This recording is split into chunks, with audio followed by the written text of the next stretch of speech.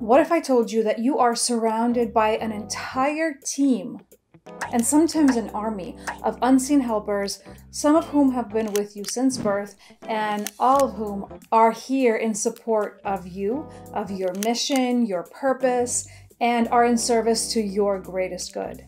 Well, if you stick with me till the end of this video, I'll explain exactly what I mean by that, who your spirit guides are, how it all works, and why it's so important for you to start getting in contact with them immediately. And I'll give you a step-by-step method to do exactly that. So let's go. I'm Delphina, sometimes known as She the Mystic. I'm a healer, mystic, spiritual guide, and soul awakener. And I'm so excited to be sharing this space with you. Thank you so much for being here. And please do me a quick favor. Hit the like button on that video, it really helps out my channel. All right, who are your spirit guides? So you've probably heard some things about spirit guides. Guardian angels, maybe you've dabbled with pulling cards or connecting with ascended masters or deities, or perhaps you have a special connection to a certain type of animal, one that constantly shows up wherever you go. Everything I've just named and more falls into the category of spirit guide, which can include guardian angels, who are assigned to you at birth, ancestors you've never met, or those loved ones who have passed on, totem animals, animal guardians and guides, ascended masters such as Lord Maitreya, incarnated avatars such as Jesus, deities from Hinduism, saints from Catholicism.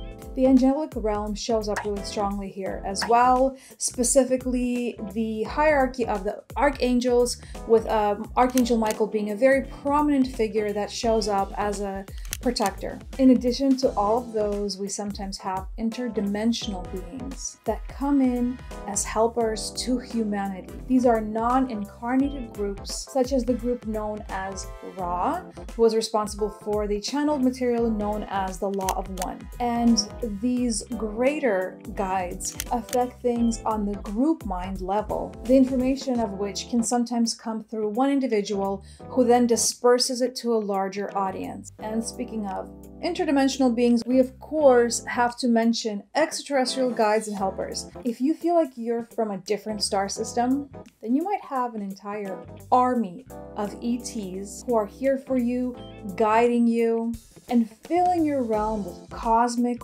wisdom and knowledge. And if we go even deeper into this whole thing, we can tap into ourselves as our spirit guide, the parts of our consciousness that exist on other planes of existence, in past, future, concurrent realities, all of which are happening in unison. And of course, your soul and your higher self are a part of your guidance system. And I want to give honorable mention to your body, which is an infinitely complex and incredibly wise mechanism that can definitely serve as a spirit guide. But that's perhaps a topic for another video. Make sure you're subscribed so you don't miss it. So how do we connect with our spirit guides? How do we communicate with our spirit guides? Whether you're aware of it or not, communication between you and your spirit guides is already happening. It always has been. You've been receiving the messages and then overlooking them or missing them for years. So let's change that. The communication from them comes in different ways, and different types of guides communicate through different forms. If we're talking about, let's say, animal spirit guides, they communicate by simply showing up and being themselves, being their true essence. And when you become aware of that true essence, you're able to discern what the message is. I'll use the example of a hummingbird, which usually shows up when you've started to take life too seriously, or when you forget about joy. A hummingbird's nature, their existence, is to extract sweetness, extract the nectar of life. Them showing up in your world, in your vision, is a reminder for you to do the same.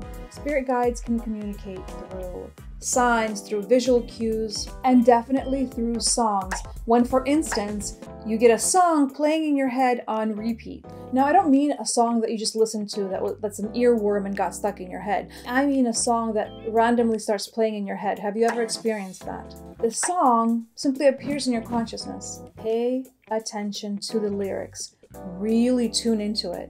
When this happens to me, I use this as an opportunity to really extract the deeper levels of the message. I'll listen to the lyrics, I'll ask my guides, okay, what do you want me to know? And I'll sometimes take this further. I'll actually do research on who wrote the song if I don't know, around when it was written, if there's a backstory to it. And it usually resonates for me somehow when I do that, and it usually answers a question that I've been pondering. I treat it like a game because that's how I view life, as this grand adventure, this great game unfolding. So of course, my spirit guides would send me on a scavenger hunt through the power of music. There are so many ways to communicate with your guides, and one of the most powerful and simplest is the one that I recommend you start with. It's a surefire way to send and receive communication. So I have this step-by-step system that I'll share with you now. And if you do this for a while, you'll likely start to incorporate your own methods, you'll add your own touches to it, and you'll definitely become so much more comfortable with the communication. So here is the step-by-step spirit guide communication method. First, I'd like you to get a physical journal. You can try to do this with your notes app in your phone, but ideally, you'll do this with a physical journal and a physical pen in hand. That part's important. We're gonna call this your special spirit guide communication journal, and that is the only thing you'll use it for. Do all of your other journaling somewhere else. Next, you're gonna create a declaration, and you're gonna state out loud that you are now ready and willing to open and strengthen the lines of communication between you and your guides. Craft this statement in your own words and repeat it every night before going to bed. An important aspect to add to this is gratitude. So make sure you thank your guides and express your gratitude and appreciation for their presence and their assistance in your life. Now, right before going to bed, you're going to state your declaration and ask for assistance with an issue you are currently dealing with. Choose one. In addition to that, write this question, this issue, in your special journal and state that you'd like to receive guidance, and then outline the parameters. Ask for as many details as possible so that you have clarity, especially if you're just starting out. When you go to bed, you will likely receive communication, signs, and messages in the dream realm. And you might remember this, you might not. Either way, when you wake up, the first thing you're going to do is write down anything you can recall, write down anything that comes to mind. Just grab your pen to paper, and start writing whatever flows. Then thank your guides and invite them to join you on this day. Ask them for their support and guidance throughout the day and for assistance in the manifestation of your greatest good and the greatest good for all concerned. Now, make a note of whatever signs you see throughout the day and repeat this process before you go to bed. You're going to do this for 40 days straight. 40 days is that magical number that causes real transformation. You'll see it repeated in many spiritual disciplines and traditions. This method will give you a really great head start and will establish a strong channel of communication between you and your guides. And once you've brought this into your awareness and worked with it for a little bit, you'll start to see signs all around you. And then you'll start to recognize the difference between the voices of your guides, the voices of wishful thinking, your inner knowing, and all the others. And then this practice will prepare you to go way deeper with spirit guide communication. In an upcoming video, I'll talk about how you can go deeper and specific ways to communicate with specific types of guides, and how they can not only empower your daily life and give you messages and guidance, but can truly empower your world-changing purpose and make our reality one that is more kind, compassionate, and full of joy. I'll be answering your questions in the comments, so I'll see you there.